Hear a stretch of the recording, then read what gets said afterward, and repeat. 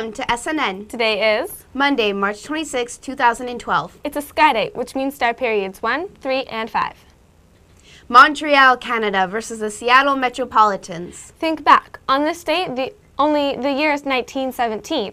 Reputations are on the line. In fact, the very first ever Stanley Cup will be awarded to the team who wins the National Hockey League's championship trophy. Well, who do you think won that day? Well, it was on this date in 1970 that the Seattle Metropolitans beat the Montreal Canadiens to become the first U.S. team to win the very first ever Stanley Cup. The first recorded indoor modern hockey game was played in 1875 at Victoria's Skating Rink in Montreal between competing students from McGill University. Nearly 20 years later, the first Stanley Cup playoff games were played at the same rink.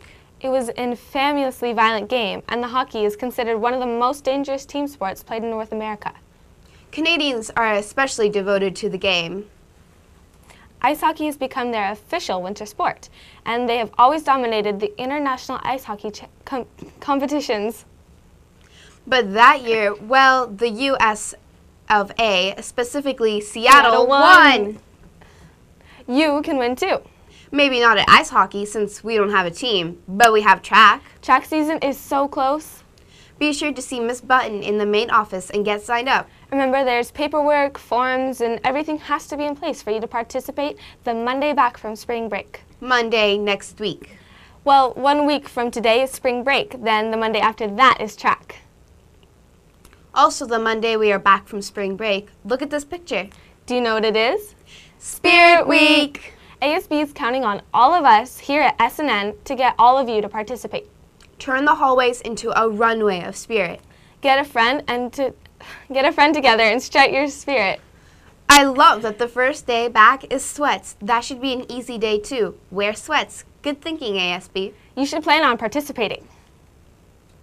Now, news about the Hunger Games. The Lionsgate movie based on the best-selling young adult novel ranked in an estimate of $155 million in its opening weekend, according to the studio, giving it its third best debut in North American box office history.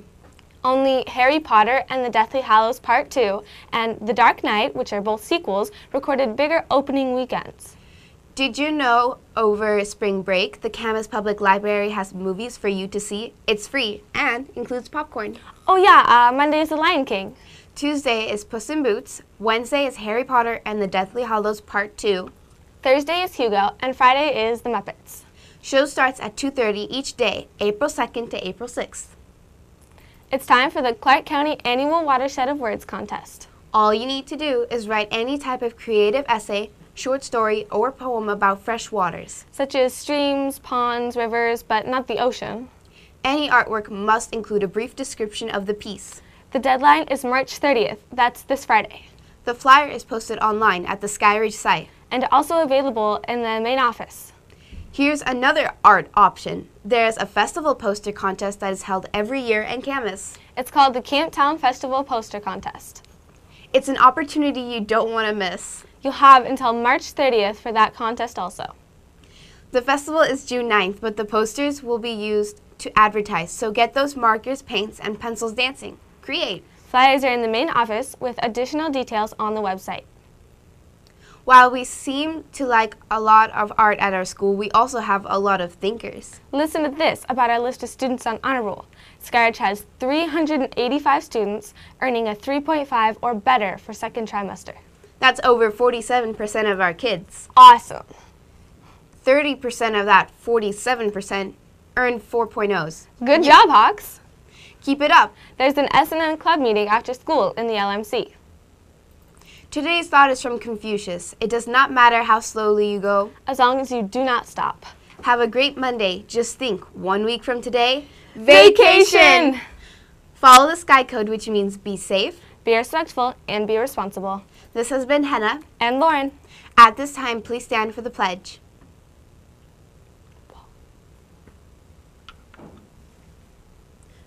Ready? Begin.